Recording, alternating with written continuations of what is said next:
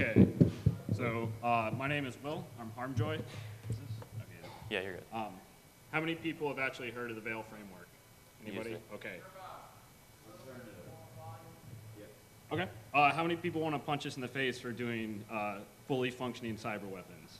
Okay. Yeah. Like, at least like 2 people, so you can talk to us after and yell at us. So this is actually a modification of a talk we gave at ShmooCon, which is AV Evasion with the Veil Framework.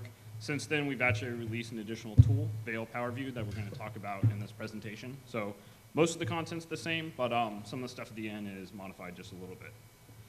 So I'm Will Schrader, HarmJ0y. I'm a former National Research Lab keyboard monkey. About a year and a half ago, I started kind of getting into trying to research AV evasion techniques and everything.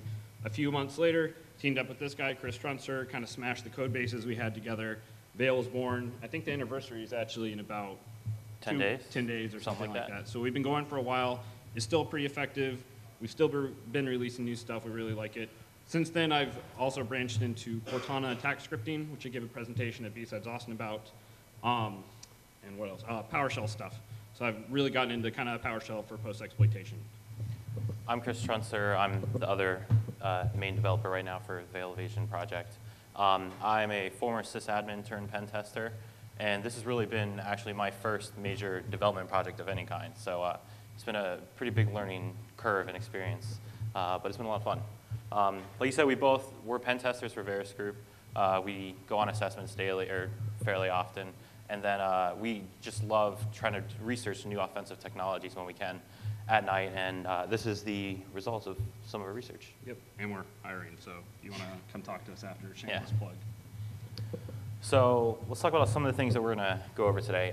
We initially had this problem of AV evasion, or we identified that there was a need for AV evasion.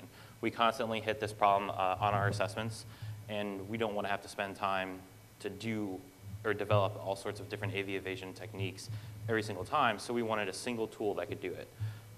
We'll go over our public reaction when we initially released Veil, and then we'll talk about the framework itself. There's 3 main components to it right now.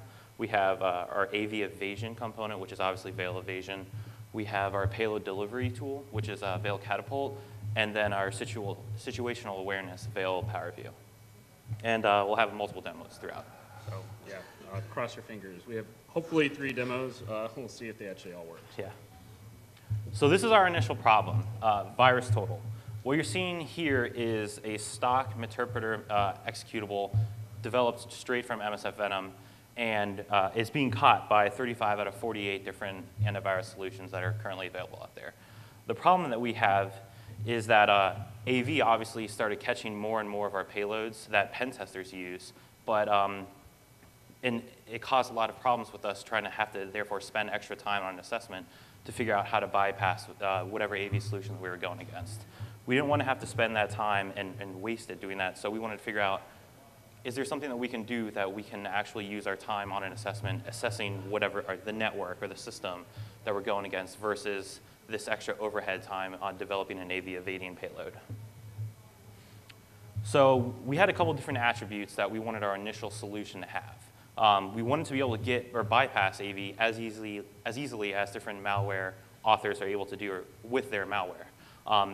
That's a solved problem. Like, they don't have this issue because they're constantly developing new techniques, and we wanted the pen testers or the white hat community to have the same capability. We didn't want to have to spend the time to recreate a backdoor maybe from scratch every single time. That was obviously going to require like heavy time investment.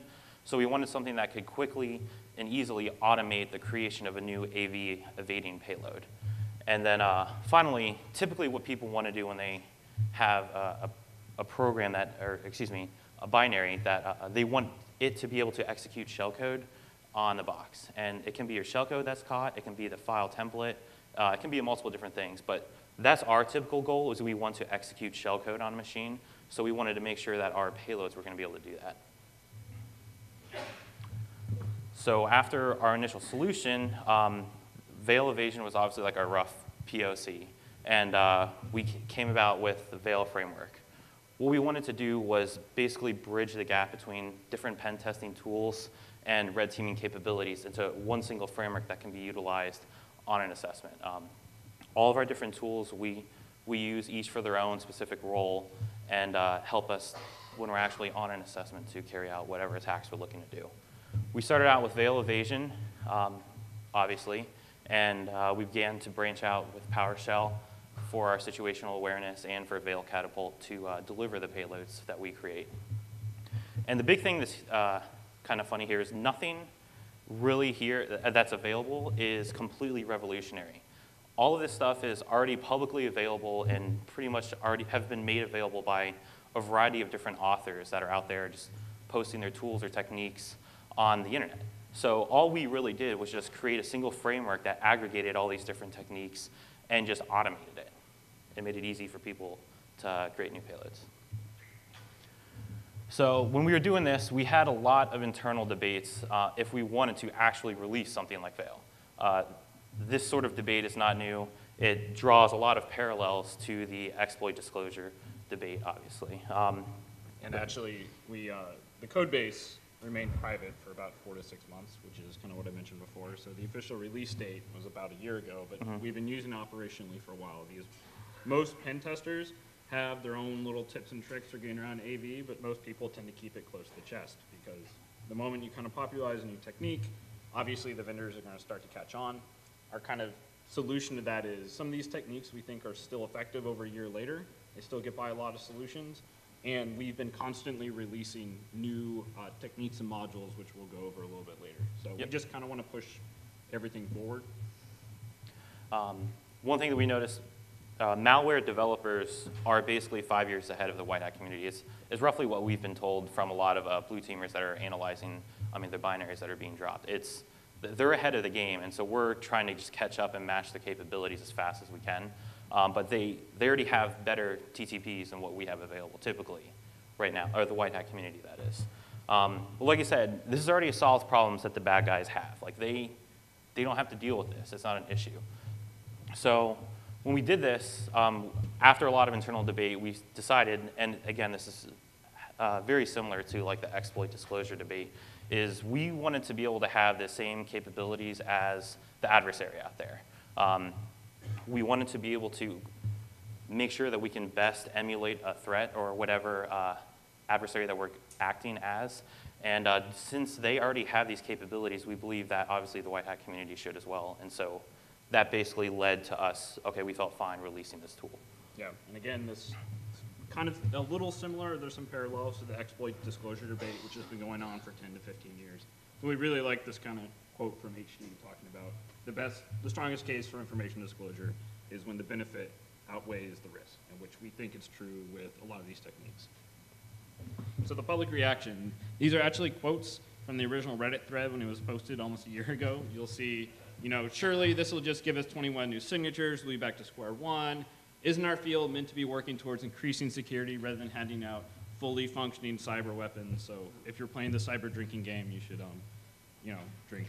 But then someone else had a good point that, the key here is that anything that helps expose how ineffective antivirus truly is at stopping even a minimally sophisticated attacker, and this is the emphasis, then we think it's a good thing. So despite, this kind of rough start where a lot of people are yelling us and saying this was, ethically ambiguous and all that kind of stuff, we view it as AV has failed us. Symantec actually just posted that great article recently the other week saying AV is dead, which is kind of funny even hearing them say it. With the last POS malware kind of stuff that happened, no vendors actually detected anything. So our key here is at least we kind of have a caveat, the signature-based detection is dead. So we really want to push stuff more towards heuristic behavioral type of detection, which they should have been doing for a while, but hopefully maybe we can give just a little bit of pressure to push them in the right direction. So this is, we have a couple of slides on some of the Twitter reaction. This is actually after the ShmooCon presentation. So Chris Lipsky-Gersek, he's one of the PowerSploit guys. The main thing that bothers me about the Veil framework is the new pen testers will never know what it's like to do this all manually, which we thought was funny. So again, most of this stuff, the Py installer, everything we'll go over, it's been out there. We have a little bit of incremental research, but this stuff is already out there. We're not claiming to have invented it. And in reaction, Script Junkie is pretty well known.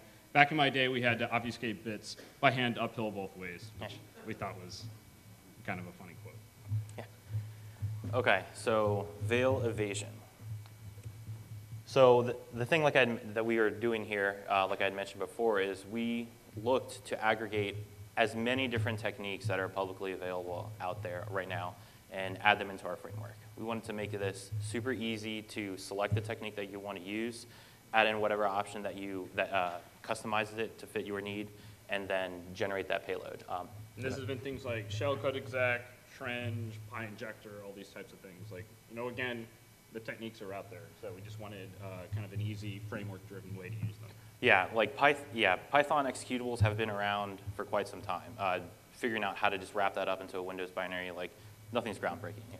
And I think the AV talk last year, when I glanced at it here at CarolinaCon, was actually about some of these native. He touched on a little bit of the native interpreter stagers and things like that, which we'll go over in detail again. So. Yep. Some of the big things that we really wanted to focus on when we were developing the framework, or Evasion, excuse me, is that we wanted it to be easily automatable, the usability to be, or that the tool is really easy to use, and that turn it into a framework where users can either develop their own private modules that they can keep to themselves, but easily just drop in, and the framework will pick it up. We wanted something that was extensible and very easy to use, because in my opinion, probably a fast death of a project is something that you feel is going to break all the time and you can't count on it, because when you're in the field and when you're on a test, you need something that you can rely on to get the job done, and we wanted to make sure that we had that. Finally, we also have added a couple auxiliary modules into it as well, so it's not just pure AV evasion, but we have the capability to just simply wrap up like your Python script into a Windows executable, or convert an existing executable into a war payload in case you're looking at like a Tomcat box or something like that. So some of the different features that Veil Evasion has is that you can use Metasploit generated or custom generated or custom written shellcode. The Metasploit framework's payload tree is dynamically loaded, excuse me, and then so you can easily use basically any Windows payload that's in the Metasploit tree currently. We're also currently in the process of trying to port MSF Venom into Python. One of the issues that we actually ran into is when the Metasploit guys changed the output of MSF Venom, it messed with the output that we were expecting, and so our payloads are crashing for a little bit. So what we figured that we wanted to try to do is make something that we know that we control that has the same capabilities as MSF Venom, but then it's therefore not going to hit any like unexpected issues, and because we know that we write the tool and that it's reliable and that we get our expected output. The other thing that's interesting is third-party tools can be easily added right into the Veil framework. So this is like Hyperion from Null Security, PE Scrambler, and Josh Pitt's Backdoor Factory. We've actually added all these in, so they're ready to be used within the framework. And finally, we also wanted to have command line switches so that your different payloads, if you don't want to use a menu-driven system, you can easily just provide any necessary command line switches, and then that'll let you rapidly generate a payload and or script it up if you want. And part of the motivation with that too is along with the fact that we, say we want to generate 1,000 EXEs for static analysis testing or something like that. We also wanted to make it as easy as possible to integrate this tool into your own project. So the easiest, it's kind of a hack, the easiest way to do that is by being able to script it up. So every single option has a flag. For example, when we actually have a Cortana script for Armitage or Cobalt Strike, they'll integrate Veil Evasion natively, and that wraps all of the scripting arguments and everything to just pop it right out. So one of the things that we really wanted to try to do is have a single attack platform. With that in mind, we wanted to figure out, okay, how can we make sure that we can generate as many executables as we can all within Kali? Because Kali is our main supported OS. It'll probably work on Debian-based distros, but we officially support Kali. And so what we found is that with Python, we can use PyInstaller when Python and PyInstaller are installed in Wine within Kali, we can generate a valid Windows binary directly within Kali without needing to drop into, have a second Windows VM. Now, Py2exe, we have where that actually does require a Windows either VM or separate computer, because that can't create valid Windows binaries under Wine. And one of the advantages, which we'll go into the PyInstaller stuff here more in a little bit. One of the advantages we had with PyInstaller, a reason for using it, and the reason it still works a lot of times, is a lot of valid projects or programs will use PyInstaller to distribute their actual binaries. So I think Dropbox might use it. Volatility for their Windows distro actually uses it and things like that. So the fact that it kind of almost acts as a de facto little good like packer or obfuscator essentially lets you kind of ride on top of that existing functionality and all the signatures and stuff while being able to deploy malicious logic. Yeah, because basically we were hoping that that AV vendors wouldn't just straight flag PyInstaller because of all the legitimate use that it has, that it would cause issues with their users, obviously, because they're going to be using other stuff. We have Mono, the Mono library built into Kali or it's installed when you run Veil, and then so that allows for native compilation for .NET payloads, and then MinGW also, all within Kali. And again, we never want to introduce a language or a module or anything in the Veil framework or Veil Evasion that won't let you generate a native Windows executable straight on Kali. So even if there's new techniques and things like that we want to integrate, sometimes we actually have to put them on hold because we want to make sure that everything is natively supported. Yep. So for a quick talk on our philosophy behind module development is right now we have a ton of different Python-based payloads. Now we obviously do have C, C#, a couple other ones, PowerShell, different payloads that are in there. But Python has completely written out where we have like a flat Python script, or your Python code is AES encrypted, or there's different obfuscation techniques. What we tried to do is for each payload, we created like the base foundation where it's just a flat, normal script. So any person can actually go, any user, look and figure out, okay, this is how this payload has been created, so they can see like there's no obfuscation within it. And then you can kind of use our other payloads like Python and say, okay, now I see their base, and here's like how they're doing some sort of encryption. Okay, maybe I can now build off of this and create my own payloads and use some sort of other different encryption or obfuscation technique. So we wanted to give the user the ability to see what we were doing so that they could easily modify that and come up with their own payloads. And there's actually a blog post right there. And actually, we forgot to mention, these slides we actually posted just before the presentation online. So if you check out the CarolinaCon hashtag, it's posted up from our official Veil Framework Twitter account. But this blog post actually gives you really good detail about the reusable libraries and the payload module setup and all that kind of stuff in case you actually want to implement your own private methods, which we know a few people have. Because, we hope that someone wants to give us a pull request, but we're not counting on it. So if you want to do your own stuff in a really nice way and have it all packaged up and take care of all the back-end heavy lifting, please use this. Please feel free to. If you want to be really nice, send us a pull request if it's something cool. So just a super fast primer on, this is how we're actually getting our shellcode to be executed in memory on a box.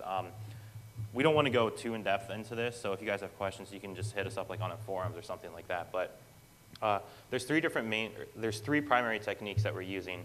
One is void pointer casting, so this is like your traditional void function pointer where our shellcode is stored in it, and then we basically try to execute that.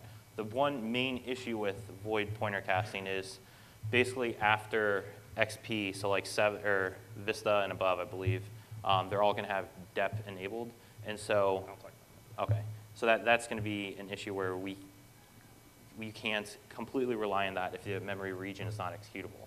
The two main methods that we try to promote is virtual alloc and heap alloc. And so these are basically just two different methods to allocate memory within a process, tell it, hey, any code that I shove in here can be executed, and then actually running your shellcode. Yeah, there's a really common little pattern that people have been using for a while. You do virtual alloc, allocate the executable page, do RTL move memory to move the data in, create a thread with it, and then you wait for it to execute. So again, we did not invent this. This has been around. So Chris mentioned dep. So data execution prevention. Even though it's a exploit mitigation, in 5 seconds, it's an exploit mitigation to prevent the execution of usually exploit code in particular data pages. It was originally built to prevent stuff, if you have an IE overflow or whatever, something like that, then that first initial stage shellcode, it makes it a little more difficult to actually get the initial execution. So, and Chris mentioned the void pointer thing. So the issue we ran into was, if the area of memory, when you're using void pointer casting, if the area of memory is not explicitly marked as executable, then that payload is going to fail with an access violation. And what we are running into was, there's a weird little bug where Python scripts, if you just ran them straight on a Windows box, just, if Python was actually installed and you would just run it to inject the shellcode like this, it would work. But if you ran it with a PyInstaller exe, it would fail with an access violation. So after tracking it down, we found out that PyInstaller exes actually opt in to depth protection, which ruins the void pointer casting stuff. And PyInstaller includes this little loader. It's basically a little loader and then a big compressed file at the end and extracts it and all that. So the little loader is pre-compiled and included with PyInstaller, and that's what actually opts into depth. Luckily, PyInstaller is open source, so we can recompile it, turn off the depth protections and all that. So we have a blog post about that. Ours Veil Framework, or Veil Evasion PyInstaller. We didn't include a recompiled version of the loader with the framework initially because we just had a statically custom recompiled little thing. Then it would give vendors a perfect chance to be like, hey, this is precisely a Veil Evasion payload. So we just kind of included these instructions for people in case they wanted to recompile it themselves. But then I actually gave a presentation last weekend on something called PwnStaller. So it's a generator for obfuscated PyInstaller loaders. Dynamically, every time it's run, it can be run as standalone or now integrated into the master branch of Veil Evasion. So whenever you run this, it is a completely obfuscated and randomly generated little loader that is then copied into the PyInstaller location, and everything else is wrapped up like normal. So there's a blog post on there on PwnStaller 1.0 if you just search for it. So with this and the fact that if you choose the PwnStaller option and you're generating stuff, every single time the loader will be dynamically recompiled on Kali. So we felt like this was a reasonable alternative. We still don't have it as default, but it's at least not a static recompiled exe every time. So this kind of was the result of tracking down that depth bug and also trying to obfuscate as much stuff as we possibly could. So V-Day. Basically, since September 15th, we've tried to release at least one new payload or multiple payloads each month, which either is in a new language or a different technique or something that we're doing just to continue to support the tool. Currently, we have roughly like 32, I believe, yeah, because yesterday was our V-Day, or 2 days ago. So we now have 32 different payloads that are currently in the framework, and we have at least 20 built that are still under testing, that we have rough proof of concepts working. So we plan to definitely be supporting and continue to release new techniques for quite some time. And some of these have been combined, so like any Python payload has 3 different shellcode injection options. It has expiration options in case you want the executable to only be valid for, say a week during testing. So some of these, even though there's only 32, there's a lot of techniques kind of under the hood. Yep. So there's 2 main types of payloads that Veil Evasion really has in it. There's your normal shellcode injection type of payload, and then we also have an interpreter loader. So the shellcode injection is kind of what we were just talking about, is we have these different techniques to take shellcode, place them into memory, run it. But what we also have now are native stagers that are built in whatever language that we wanted to do, write it for. So that's the big thing, is that stage 1's stagers from interpreter don't have to be implemented purely in shellcode.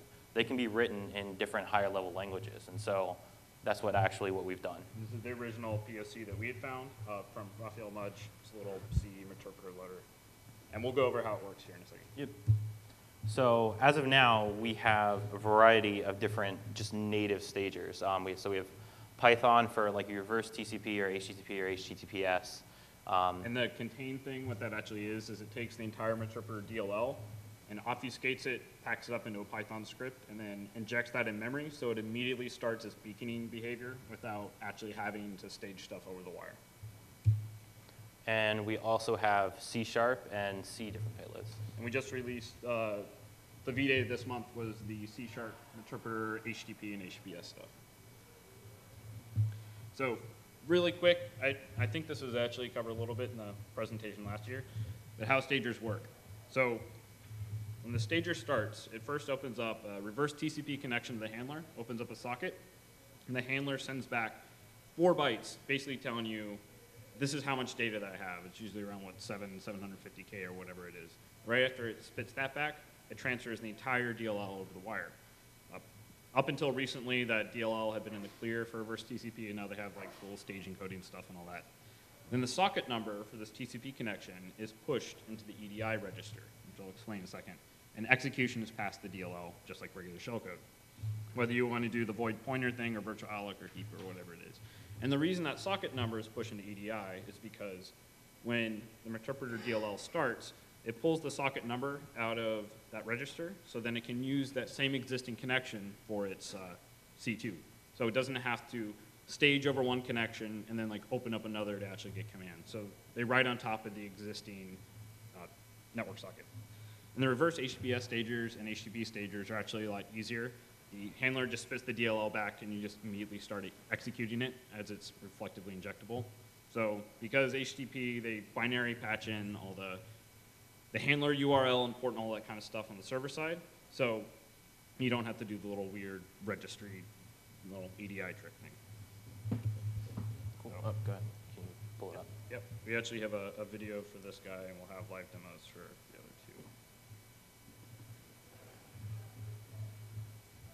two. Hopefully you can see it. We tried to make it about as big as we can. Yeah. So what we're basically showing right here is this is your typical MSF Venom generated payload. So it's actually being generated right now, and the point to show is that we're about to drop it on this Windows 8 VM, and it's going to get caught. And this is the problem that a lot of people face because they want to generate, obviously, this payload, and we're about to get flagged. So we're flagged, and it can't work. And we're using Security Essentials here, and it's been updated and all that. It's up. Yeah, this is up to date as of yesterday. So we're about to go over using Veil Evasion. And so these are the different options that we have right here that are available for use. Just a quick talk on some of them. So update is obviously you can just quickly update the Veil Evasion right there. Clean will clean out any of your existing payloads that you currently have within any of your folders, including the source.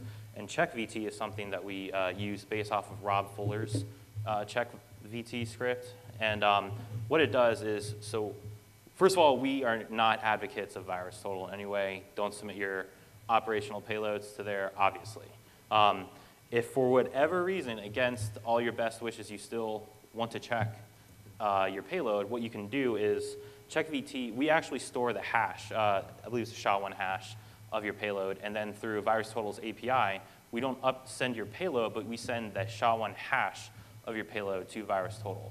It'll then query VirusTotal and try to determine if this is actually a known flagged executable or not.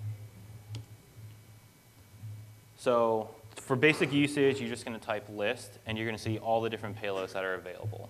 So these are our auxiliary ones where you can wrap your payload into a WAR file or Python, or convert a Python script into a Windows executable. So if we're going to use this flat injection, there's 2 different ways you can call it. You can tab complete the name, or basically just give the number and tell it to go. So here's different different options that you can set for your payload, such as if you want to use Pytherian, which is a Python obfuscator, or change how your shellcode is injected. After that, it's, okay, where do you want to get your shellcode? Do you want to either supply it yourself, or do you want to invoke MSF Venom? So here, it's just using MSF Venom's reverse TCP, and we're providing the IP and the port for it to connect back to. After it's received the shellcode, it's just asking for your name. And so here is the option where you can choose, okay, do I want to use PyInstaller, or PwnInstaller, or PyExe? And in this case, we use PwnInstaller, where it generated a new PyInstaller executable, which is then used to wrap up the Python script into a Windows binary. And it finished and it wrote it out. So this is what your output looks like. You have your compiled code, which is where your Windows binary is. And so we also preserve all the source, and we automatically generate a handler script in case you want to use that. Yeah, we have the source code in case, just so you can see what's actually in the Windows binary, so you know that we're not backdooring your backdoor.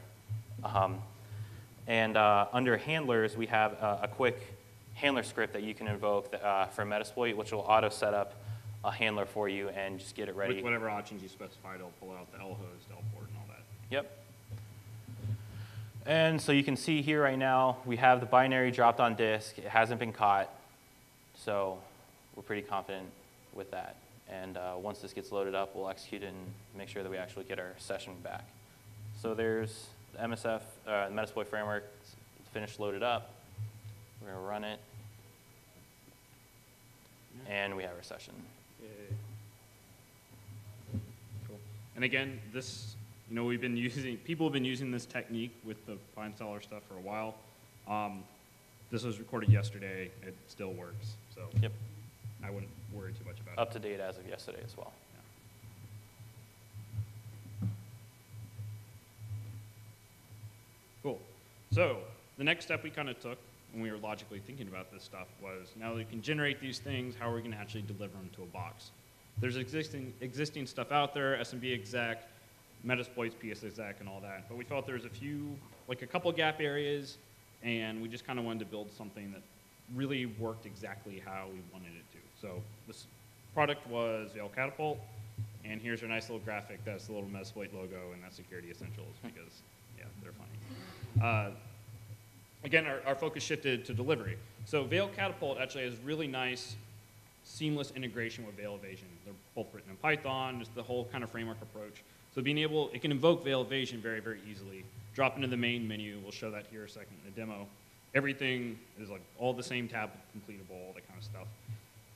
We also have cleanup scripts for everything. So if you upload and execute something, then it'll kill the process and delete it. And if it just executes it, it'll kill everything off. Because we always want to leave a client's box in a pristine state. And this is something, I don't think this is really out there in some of the existing tools. So this is the original kind of main motivation for building this. We also, again, have command line flags for every option, kind of keeping with that theme for the Veil framework. We want you to be able to integrate it externally with whatever you need. And we have a nice little write-up for Veil framework / Catapult. I think this is actually released around the ShmooCon timeframe, so we've been using it operationally for a little while, and we think it works pretty well. So EXE delivery. Users can invoke Veil Evasion to generate a payload, or you can specify your own EXE.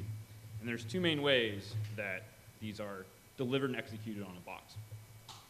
The kind of underlying primitives we have are, we use Impacket for file transfer, and we use the passing the hash toolkit, which was released a couple years ago at Black Hat, which basically are patched versions of WIMS and PS exec that will run natively in Kali. So you just apt-get install passing the hash, or I forget whatever the exact package name is. So the first method is kind of the classic, to where you upload the exe to the box, and then you trigger it either with PS exec or WIMS. And the second little trick we introduced was using Impacket, we'll actually throw up a temporary SMB server on the attacker box, and then we trigger it with a UNC path that goes straight back to your machine. So this will actually load up the exe straight into memory without touching disk on the target box. And the funny thing about this is it gets some otherwise disk detectable executables right by AV. So if you take, like, say, the stock interpreter stager, oh, sorry, let me back up a second. So, like, you can do this, and it'll get stuff straight into memory. So if you generate the stock interpreter stager, and you try to drop that in disk, it'll actually, like, flag and everything. But you can do some of these things and actually load them straight into memory, and it'll get by detection.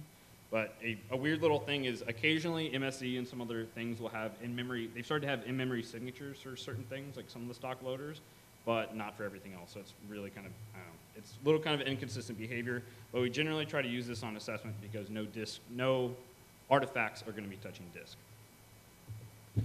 We also have some just kind of like initial standalone payloads that payloads or TTPs that we always tend to use.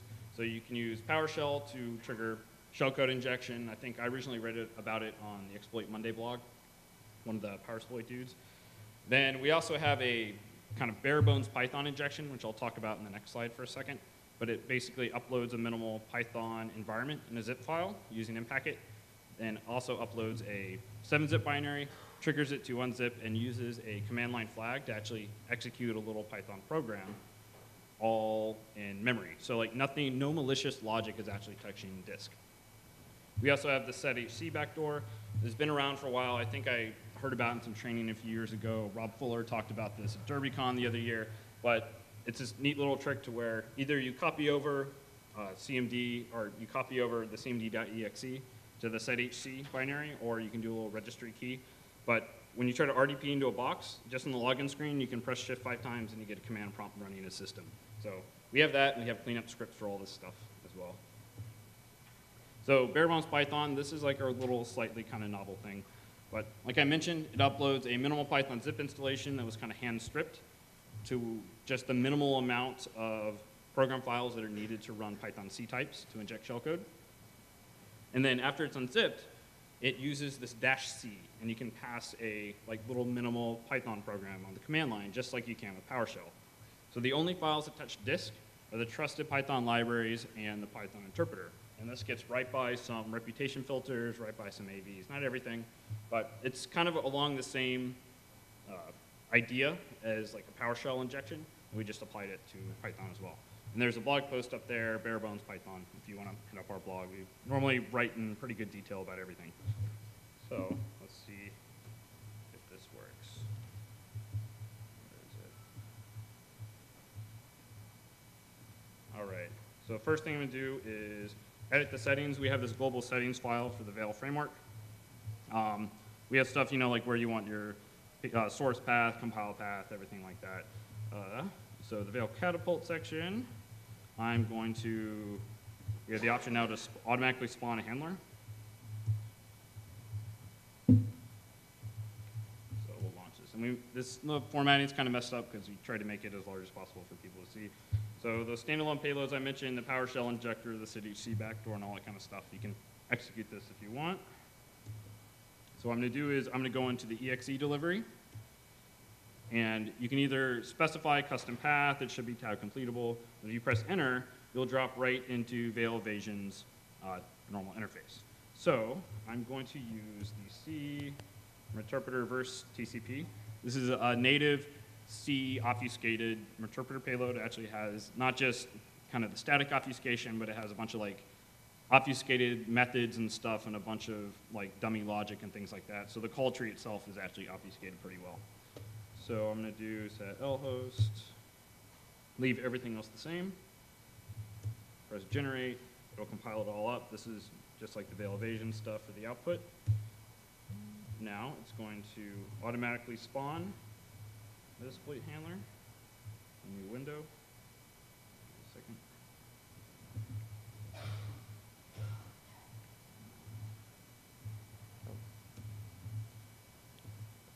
Okay, handler's going. Now, I have like 4 or so Windows boxes running in the background.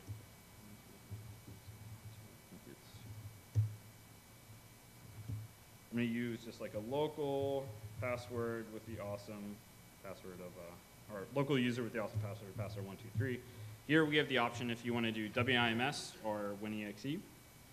WIMS will not create a service on the box, so it can be a little more stealthy.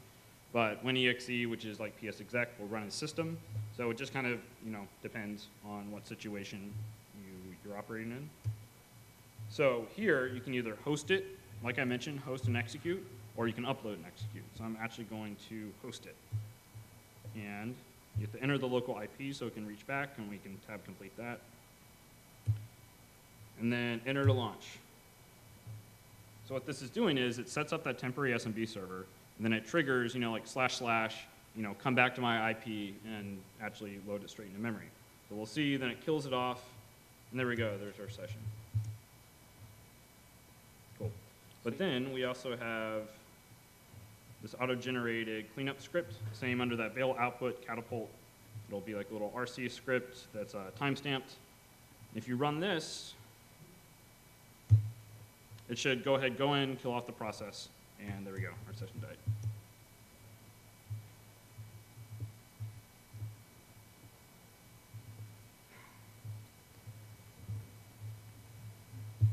Cool.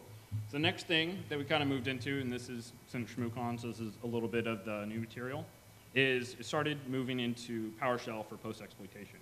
And if people say, like, why exactly, I don't know, if you don't know why people tend to use PowerShell, you have full access to .NET, you can execute stuff without touching disk, you can actually write fully functioning malware in PowerShell. It's included in almost, I think, every single Windows 7 box, 2008 and everything else. Now that XP is end of life, you're basically given a whitelisted, trusted binary that you can do whatever you want with on every single box you're touching. People have started to write really good, powerful post-exploitation PowerShell toolkits. So like there's Nshang, there's PowerSploit, there's PoshSecMod from Carlos Perez. There's a lot of projects that have started to come up. So our specific thing that we felt like there was a gap area is situational awareness. So your initial goal in situational awareness, whether you're doing a pen test or a lot more frequently, a little bit more of a long-term red team, is you want to gain a deeper understanding of an exploited host or network so you can further deepen your infiltration. So normally what you would do, hopefully everybody knows this, find the users, NetView to get the shares on a particular host, find out who the domain admins are. Then you want to try to start hunting down, like, where are these people, so you can try to get additional targets and figure out what you want to do. There's also like NetSesh, like an old tool for getting sessions off of boxes. Or there are some custom tools where people would start to take advantage of some of these particular Windows API calls. So the result that we built was Veil PowerView. It's a pure PowerShell situational awareness tool. Again, there's no little blog post about it. And it initially started because we were on assessment where a client had blocked all net commands on host, which we had never really seen before. So that definitely messed up our initial lateral pivoting. And they were like, haha, you can't do anything. It was really annoying, so we went back and just a couple of days later wrote pure PowerShell replacements for all .NET commands. So if they have PowerShell running, even if they block net, then we can still do whatever we want. Then was actually kind of inspired by Rob Fuller's tool called netview.exe, which was released at Derby in 2012, I think. And what this does is it utilizes some particular Windows API calls to do things like get shares, get the logged in users, and get sessions on all boxes in the network very, very quickly. But it's a little inflexible. It's a great tool. It's a little bit inflexible, and it's also written in C, so you have to drop a binary disk. We wanted something straight in PowerShell so we can, do straight in memory execution, have a few more flags, and it's a little easier to modify PowerShell stuff than rewriting the entire C base. Then from then, it started to kind of explore and expand some of the functionality.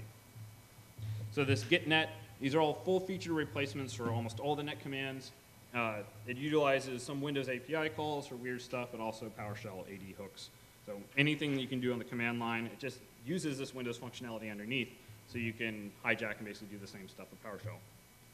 Things like, get net users, get net group, get net servers, and all that kind of stuff. There's a README that has a complete list of everything that's replaced. There's also ways that you can add users, add them to groups and all those types of things. And we're actually going to have a full usage guide on operationally actually using PowerView. It's going to be posted on the main site in the next couple of weeks. But the really fun stuff are kind of the meta functions. So invoke netview is a full PowerShell replacement for netview.exe. So you can give it like a host. You can also give it like a jitter or a delay, or if you only want to touch a box like every 60 seconds with a 20% randomization interval. So if you want to do this a little more sneakily over a longer period of time. You can, all the shares that come back, you can actually check if you have access, and all that kind of fun stuff, and output this all to a file if you need to, which I'll show. That'll be the last demo. Share Finder actually will crawl every host in the network, find every share that's available, and then check, do I have read access to every share? So there's a common thing we tend to do on engagements, and it'll just dump out this entire list that you can start kind of triaging. Find local admin access is a port of the local admin search enum Metasploit module, and it uses this little API call to open up the service handler in a remote machine. So basically, you run this, and if it returns true for a machine, then you can ps exec with the current user to that box and take it over. Invoke find vuln systems actually queries AD and filters for machines that are likely vulnerable to 08067. So you can actually specify the OS and the service pack and everything. And you run this, and it can dump out a list of saying, try to go, pop these boxes without having to actually scan and run Nessus and do everything else. And this is the really cool one, so user hunting. And the goal here, like I mentioned before, is find out which domain machines specific high-value users are logged into. So invoke user hunter will use two particular API calls, which will get the sessions and the logged in users for every machine, even if you aren't admin on that machine. So you can be a normal user and run these commands, these API calls against target boxes, and it'll tell you, here's all the people logged in, which is kind of weird that they allowed you to do that without permissions. I don't know why in their infinite wisdom. But this invoke user hunter wraps everything. So you can specify a host list, a username, all these, everything that you can basically change can be changed by flag. But by default, if you run it, it'll query AD, it'll get all the machines in Active Directory, it'll go to every machine and run these like net sessions and net logged in, and it will then query Active Directory for whoever is a member of, by default, domain admins. You can specify another group. Then it'll check to see where they match up. So through every machine in the network, you run this and it'll tell you, here's where all the domain admins are logged in, which is a really common task that we had to do on almost every assessment.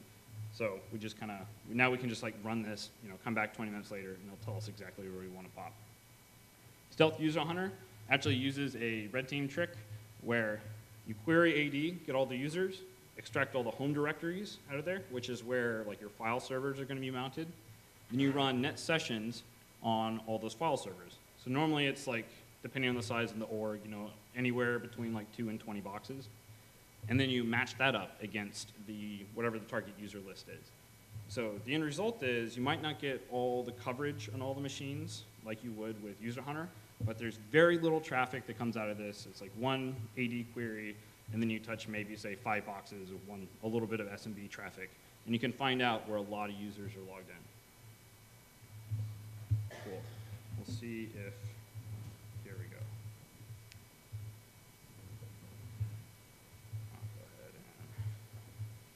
So I'll go ahead and start up PowerShell. You want to do no profile and exec bypass because it has a little security mechanism that says you can't run these additional files. But if you just do exec bypass, then you can.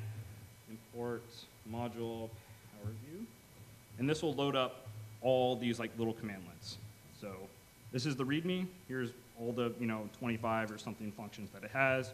So if you want to do git net computers, this will query AD and give you all the names back and everything.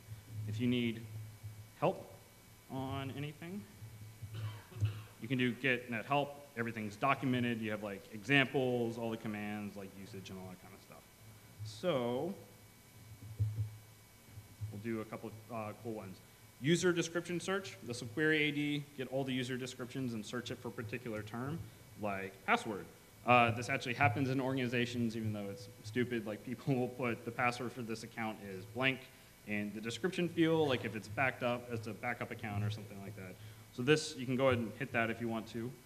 Then we'll run invoke netview and show you. This is a very similar output to what Rob Fuller's tool was with default. It'll run, query the domain for all the hosts, get the domain controller, and for each server, you see here you have here are the sessions, from where, here are all the shares, here are the other boxes. So it'll just dump all this stuff out. If you want, here are all the particular flags, if you want to check access for the shares, if you want to ping the machine before you actually enumerate it, shuffle up everything, do a delay of 60 seconds or something like that. If you want to output stuff to a file, you can do coding. You can output stuff pretty easily. And this is all greppable with the little plus and minus and everything like that. So invoke share finder is the thing I mentioned where it'll actually dump all the shares on the domain, and you can check all the access for it. So it'll just dump this all out very quickly. And you have things like users, secret share with the comments and all that kind of stuff. I'm going a little faster because I know we're almost out of time. So invoke user hunter. This is a really cool one that I mentioned. The flags are you can specify a particular group name to query, a username to target. You can check to see if you have local admin access to any of the found boxes, ping them, shuffle, delay, and all that kind of stuff. So what this will do is query the domain for domain admins, enumerate all the servers, and then told you, oh, look, here's this user who's a domain admin logged into this box. Awesome. Where is